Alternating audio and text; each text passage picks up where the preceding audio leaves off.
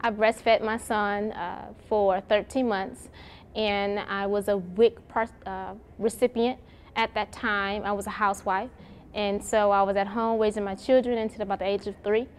And the breastfeeding peer counselor came to my home at that time. I reached out to her and said, hey, I'm looking for employment, and I want to do what you're doing. And she said, you know, you called at the right time. And I started working as a breastfeeding peer counselor for WIC, and that was for about 7 years. I was getting families that I would go on home visits with who stopped breastfeeding or just having a lot of issues or started formula right away in the hospital. I'm like, what is going on? I'm not understanding. So one day I was just reading the paper, saw this community breastfeeding grant, and went up there with resume, references, and faith to say, you need me here.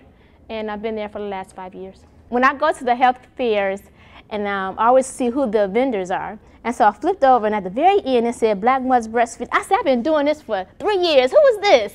You know, and I ran over to the table.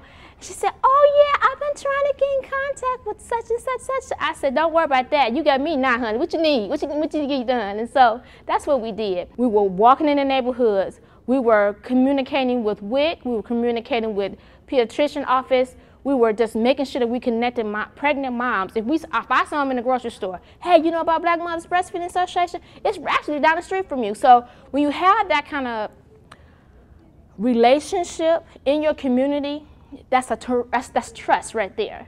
So that's what's needed.